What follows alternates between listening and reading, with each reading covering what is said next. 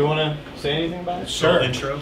So these are MakerBots, and if you're not familiar with them, they're 3D printers, and they make objects out of plastic similar to this.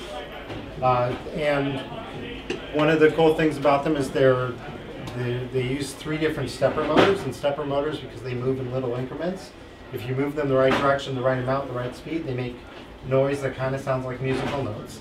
So somebody wrote a little script that takes MIDI files, little music files, and converts them into instructions that drive the MakerBots.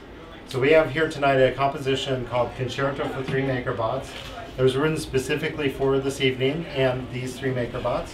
By Frank Capodieci, my coworker at Music Mastermind.